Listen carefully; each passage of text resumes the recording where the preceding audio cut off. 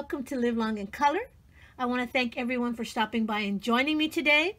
Today's video is my monthly supply haul video for the month of March 2022, where I show you everything that I have purchased from the end of February to today, which is March 26th.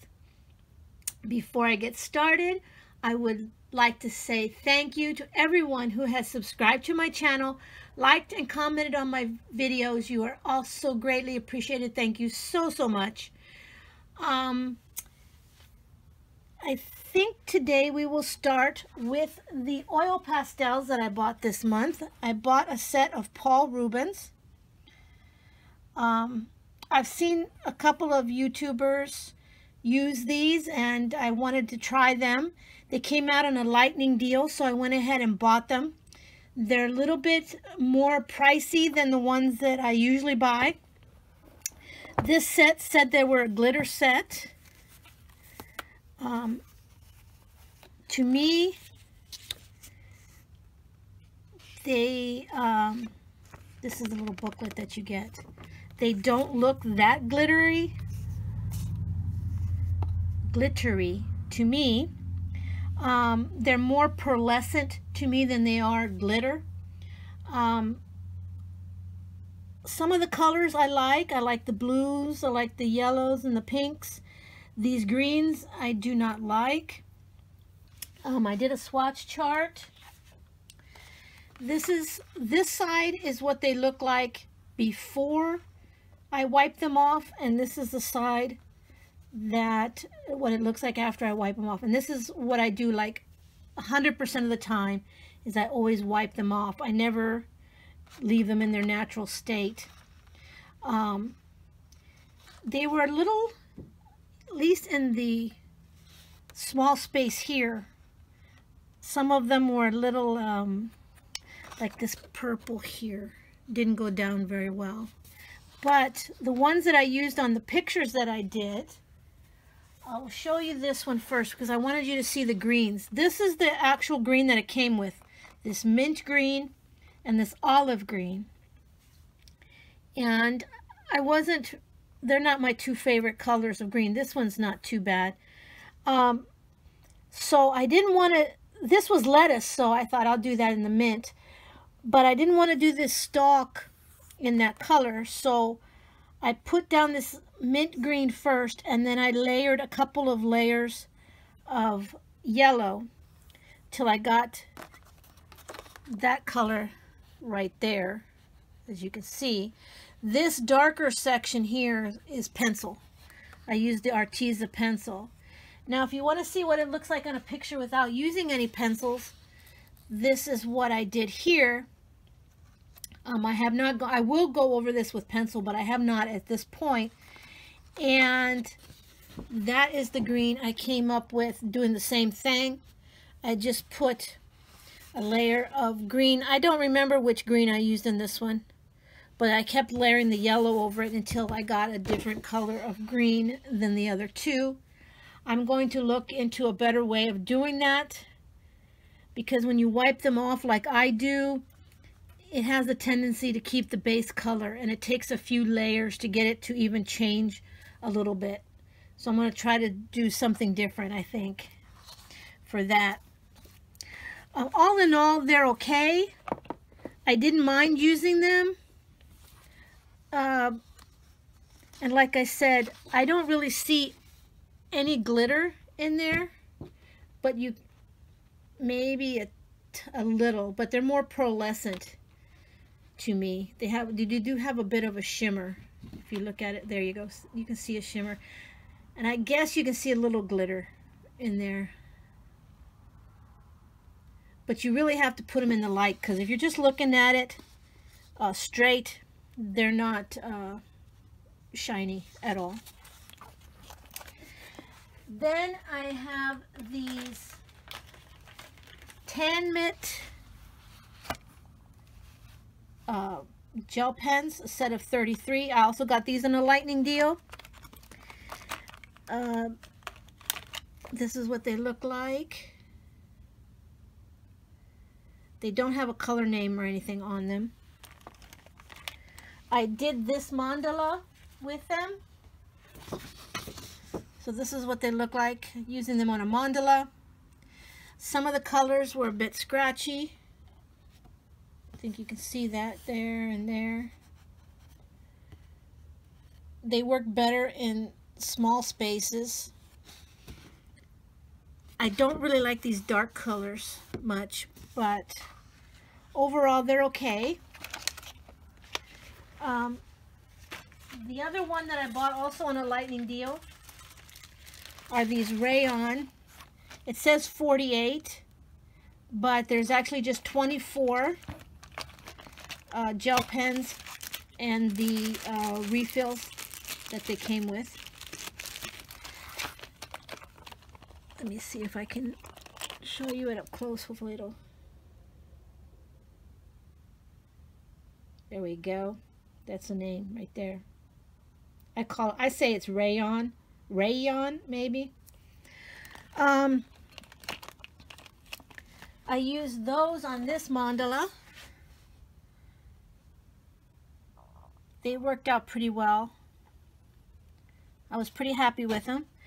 Plus, I like the fact that they came with a refill so that when these run out, I'll have another set.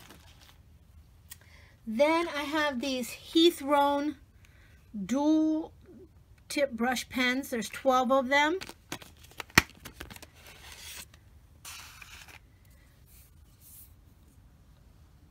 And I probably won't get it to focus. There we go.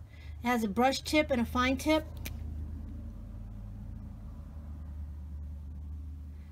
Yeah, for some reason this camera is just not focusing anymore. And here is the fine tip. You can't see very well. I bought them to use in my Hatchet Heroes books. The Cali Art one that I had, the black that I had, I used it up. So I got another set of just these black. They're water-based. We'll see how they work in the Hatchet Heroes books. And then the last actual coloring supply that I got, or markers and such, I got these. These are the Zayar Art Paint Pen water-based acrylic, 12 colors. These are the colors. I didn't see this before, but they do come with extra tips. I like that they're an extra fine tip, which is why I bought them. And of course it's not going to focus. Let me move this, and maybe it's the busy background that's not allowing it to focus, but it's not going to. Sorry about that. But these are, you can see the actual ink level in the pen. I don't think they have the color name on them anywhere. Just on the cap. So that is the Zayar Art Paint Pen water-based acrylic pens. Okay, then my washi tape addiction that I have struck again. I bought these off of Etsy. I really wish I would have bought some more sets back when I bought the first two, because they are out of almost every color except for this one and a couple of others.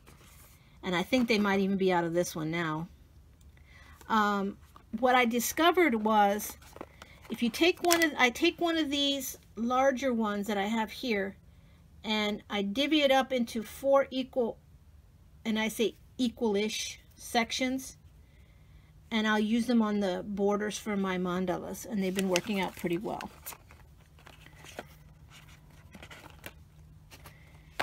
And then these are the ones that I bought from Dollar Tree. I got another set of these little green ones, and just various different patterns. This one is like a tropical Hawaiian.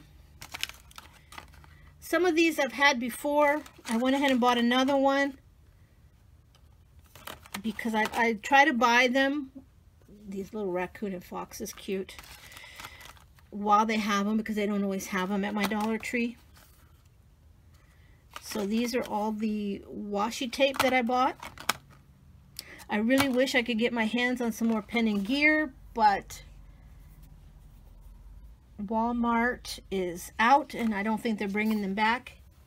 And I just remembered that I have one more coloring supply. That is these. This is the Black Widow sets, the 24 Cobra and the 24 Scorpion.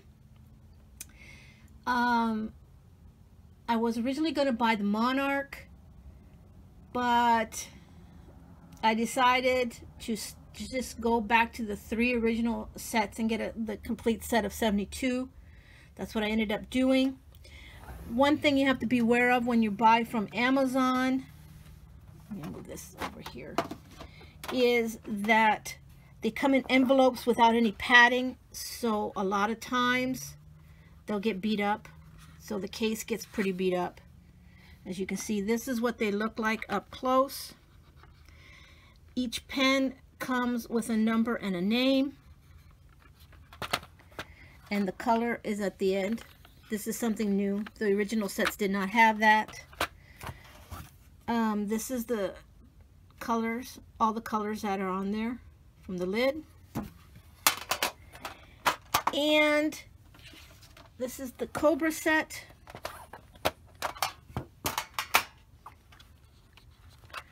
This is what they look like up close.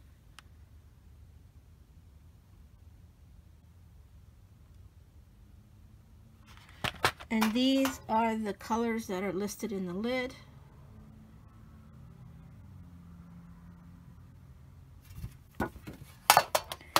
And I did a swatch chart of all 3 sets that I bought. This is the Black, let me put it down so you can actually see. This is the Black Widow set. This is the Cobra set. And the one on the bottom is the Scorpion set. Now when I put them in the pencil case, I will probably not keep them in this order. I will probably put them in order by number, regardless of what set they are. So I will be mixing the sets. And I always try to put them in order by number. I know a lot of people put them in color groups and such like that, but I do a lot of color by number. So I try to put them in order by number so that if I'm looking up a specific number that I want for a certain color by number book, it's just easier for me to find. So that's what I do there. Now, that is the last of the coloring supplies. Next is the coloring books. I have this one. This was a purchase I did on Etsy. This is a PDF book that I bought. 100 Easy Spring by Demita Victoria. This is the first book I bought from Demita Victoria. I saw it on Nikki and Niagara's supply haul that she did recently, which I will link down below. And I fell in love with it. I love easy coloring books. I did this picture. I did not print out the whole book. I don't do that because I use up a lot of ink for pages that I may not color for a while. So I just print out pages as I'm going to color them. But I did print out a few that I want to work on. I printed out this cute little landscape. I love sitting on swings like this. My husband actually built me one in the backyard. And I love swinging on it. And then I did this one. I'm planning on doing this one with the oil pastels and working on a technique to try to blend a different green to use on these leaves. We'll see how that works out. And then this beautiful little bird here. So if you want to see, I don't think she did a complete flip through of this book, but if you want to see more pages from it, you can check out Nikki and Niagara's video. Then I have 100 Easy Coloring by Joshua Dunbar. He was an artist that was on Jade Summer, and he now is working independently. My only regret is I cannot buy these digitally anymore. I loved buying them off of Jade Summer digitally because I have a tendency that if I like a picture, I'll color it more than once. But I love his art style. I love how he does these simple pictures that you can color as detailed or as simply as you want. And there's a lot of varieties, like he does these mermaids, flowers, birds, household items, different things. So now this is one of my favorite pictures in here. This is one of the ones I wish I had on digital, because if I had this on a PDF, I could see myself coloring this 2 or 3 different ways. I would probably color it in marker. I'd probably color it in pastels, you know, different colors. Yeah. But like I said, so cute. He is one of my favorite artists, and I'm looking forward. Look at that. I did want to mention here, show you, just flip. He does landscapes. Just flip. And I'll go to the back here. These are all one copy. There is no duplicates in here, which I also like. He has upcoming preview for his upcoming books. He has Animal Mandalas, Country Spring, and Easy Country. I'm not a big fan of Animal Mandalas, but I will say that this one is an unusual one. Then we have the Country, what does it say? Country Spring.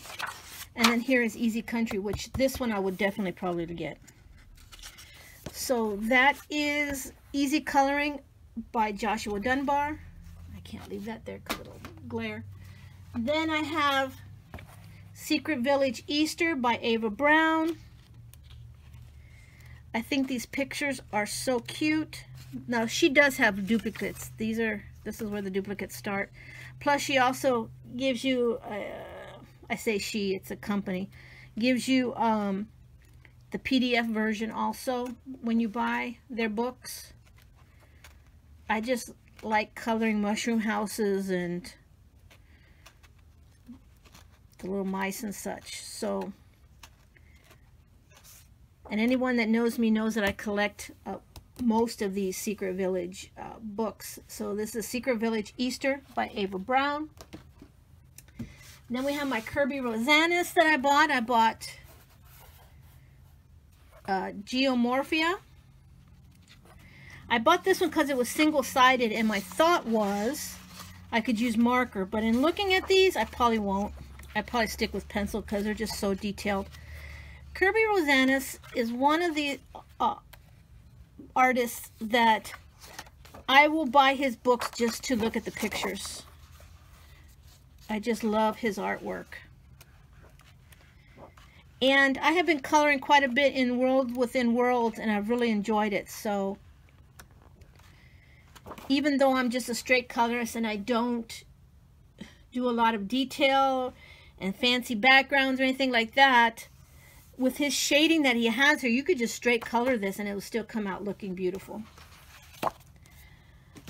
And the other Kirby Rosanis I got was Mythomorphia. I also enjoyed this one. It has such beautiful pictures. Move Happy out of the way there so you can see more of the book. I'm sure there are many flip-throughs online of these already, so I'm not going to go through the whole book. But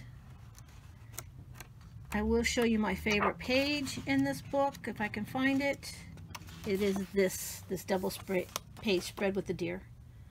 I just love it. So that is Mythomorphia by Kirby Rosanis. Now, my final book is my monthly book depository from my Hatchet Heroes. I strayed away from the Disney and went into the Star Wars. This is the Star Wars one that they have. It says there's 100 pages here. I am going to go into the solutions. So if you don't want to see them, thank you so much for stopping by. I really appreciate it. So I'm going to say one thing that I don't like about this particular book is a lot of the pictures are really dark. And I'm not sure I like that. Like this Mace Windu right here. I don't understand why they didn't go with a lighter background so that you could see his face. I love Samuel L. Jackson. I would love to see his face more clearly. I do like the piercing eyes, but if I did it, I would probably do a slightly lighter background for him. But yeah, I like some of these more than I like others. And in looking at the dark colors and how much it would use up of the browns and the blacks and the grays, I don't know if I have that many colors in my markers, that I would probably use pencil. We'll see how it goes. I do like Luke. See, these ones that are lighter, I personally like more. And you get into those more towards the end here. So that is my plan. It said 100, but according to this, there's 98 pictures. So this is Star Wars from Hatchet Heroes, and the last book that I have to show you. So I thank you so much for sticking with me. If you stuck by me through this whole video, thank you so much. I hope you have a safe and happy upcoming week, and until I see you again, live long in color, and I'll see you next time. Bye-bye.